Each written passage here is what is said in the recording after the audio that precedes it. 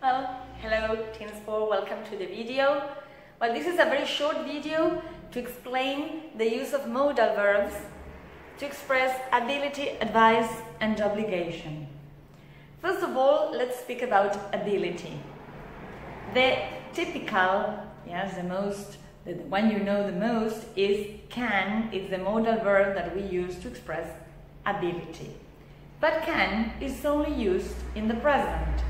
I can swim, I can't speak English, I can play the guitar. We use it for ability in the present. However, if we want to express ability in the past, we have to use could. Could is the past simple of can, so we use, for example, we say, when I was 5 years old, I could swim.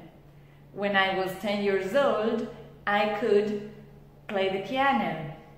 So I express ability in the past.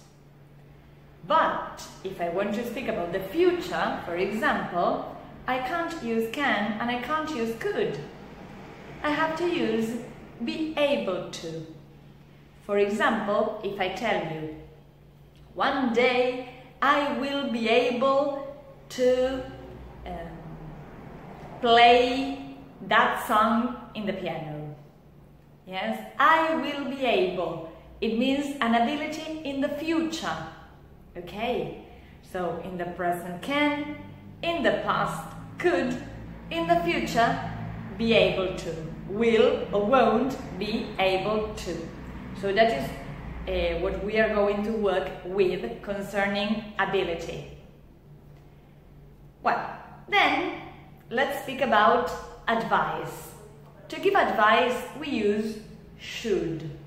Should is a modal verb. As every modal verb, it is followed by infinitive without to.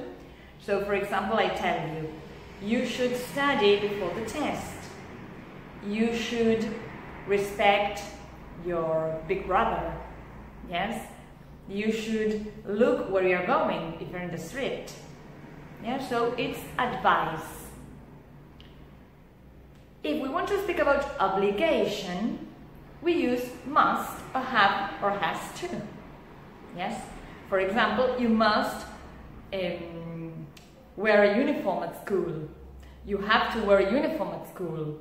He has to be on time, yes, when he goes to work. Must is the same for all the subjects. I must, you must, he must, they must. Have to changes, we have to and has to. Yes, according to the subject we are using. In the past we use had to, because past, yes, is not used in the past. And finally, when we want to speak about absence of obligation, when it is not necessary to do something, we use don't have to or doesn't have to. It means it's not necessary. Yes? It's not prohibition. It is not necessary. For example, if you go to the cinema, you don't have to buy popcorn. It's not necessary. It's not an obligation. Yes? Or, well, I study, I play the piano and, well, I have to practice, but I don't have to practice every day. It's not necessary that I do it every day. Yes?